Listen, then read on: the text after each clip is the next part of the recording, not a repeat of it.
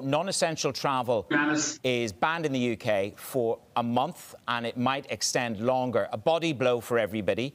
What is it going to mean for capacity and margins at Ryanair in the next quarter, Michael? Near term, what are the impacts? Near term, Madison, we've reduced our winter schedule to just 40% of prior year. We're kind of guiding for about 38 million passengers for the full year up to the end of March. We think we may have to work that number back slightly. We're running pretty much skeleton schedules for the next month or two. Forward bookings into November were already terrible. So we're not sure these lockdowns will have that much effect on it, although the risk would be to the downside. But they're a continuation of, the failed policies of EU governments for the last 12 months. The WHO themselves have said that lockdowns, are a failure. They should be avoided wherever possible. And they're only useful if you use the time of the lockdown to get your testing system in place, your test and tracing system in place to avoid the second lockdown. And here we have the UK government, the Irish government locking us down again. But if there was a month to be locked down, the month of November would be the best month. Good morning, Michael. How much of your fleet do you see active being in the winter? You're going to have to retire some of these planes given the fact that capacity is going to be so low. Anne-Marie, good morning. We won't retire the planes. We have grounded quite a proportion of the fleet. I mean, what's happening at the moment, we're keeping most of the aircraft flying, but they're doing maybe 1 or 2 flights a day each. So it's pretty inefficient. I mean, it's why today we announced a small loss for the half year, just under 200 million, considerably better than any of our other competitors last week who were reporting Q3 losses in the billions. But nevertheless, it is painful. I mean, I think what we're waiting for, though, is, we're still hoping there will be a vaccine announced this side of Christmas. We're hoping that there will be commercial quantities of that vaccine available by the end of Q1, Q2 of 2021. And then I think there'll be a very strong snapback or pent-up demand for intra-EU air travel. We saw it 2 weeks ago when the UK added the Canaries to their green list. On the very first day, our bookings went from 2,000 bookings to 28,000 bookings just on the routes to and from the Canaries. So there's enormous pent-up demand, and we intend to fill that demand by responding very quickly once a vaccine or the lockdowns are lifted or a vaccine becomes available. Michael, how important, Anne-Marie and I spent some time there with Siemens Healthineers, rapid testing, 15-minute rapid tests. Is that not where we should be seeing our governments spend more of their time and money so that we can move around? Is that not ground zero to get us off the ground? Absolutely. Absolutely. I mean, I'm not even sure these 15-minute tests, I'm not sure how reliable the 15-minute the antigen tests will be. But there's no doubt that governments should have used the first lockdown to massively boost their test and trace capacity. Now, Johnson in the UK promised a world-leading test and tracing, but like all of Johnson's promises, including Brexit, they've been in shambles. But, the UK should be testing 5 million people a week, 6 million, tenth of the population. In Ireland, we're testing 100,000 people a day. We should be testing 1 million people a week. And that's the way you chase down the virus. That's the way you get on top of this, not yo-yoing into lockdown, out of lockdown, into lockdown again. This is political mismanagement on a grand scale. And what's missing is that effective, wide-scale testing, where you test typically 10% or 20% of the population each week. That's the way to get rid of these lockdowns. Michael, you're optimistic on a vaccine this side of Christmas. I have to say, in terms of the science, that is very, very, very optimistic and hopeful. Also, Michael Gove says this latest lockdown in the UK could be extended past December 2nd if we do not see better data. What does that do for you if this bleeds into December, which is supposed to be a massive travel month given the holidays? Well, firstly, I wouldn't believe anything that Michael Gove says. I mean, his record on Brexit and almost everything else and on COVID has shown that Michael Gove is not to be trusted.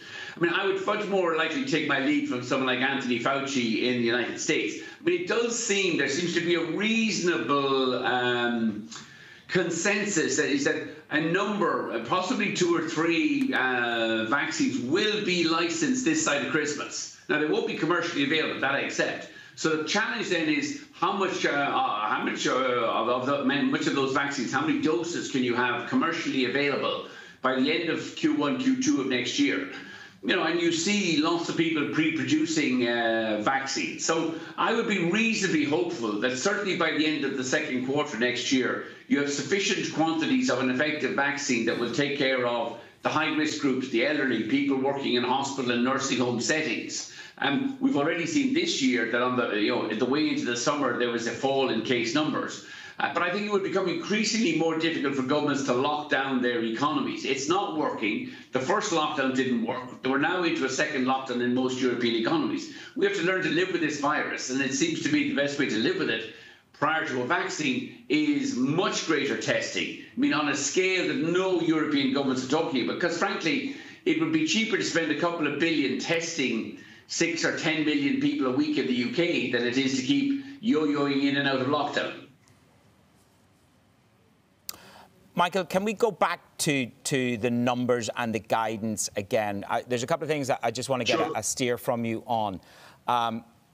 First of all, liquidity. You say prepare for more losses. The first half loss was 197 million.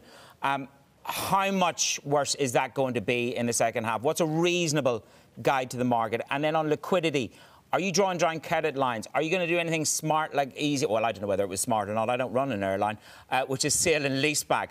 Just talk to us about the liquidity and the balance sheet of Ryanair at the moment. Sure, man. Now, liquidity is exceptionally strong. We raised 1.2 billion there last month, 400 million from shareholders, which was led by management putting in their own cash. We raised another 850 bond. Now, so we have about 4.5 billion in cash at the end of the half year. We do have about 1.5 billion of debt repayments next year. The UK government loan has to be repaid in March and a 2014 bond has to be repaid in June. But we're very strongly cash liquid at the moment, and we intend to continue to be that way.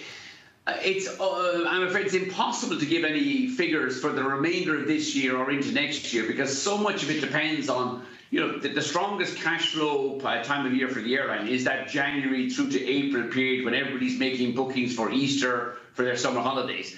And how much of that we'll see in the first quarter of next year, honestly, at this stage, we don't know.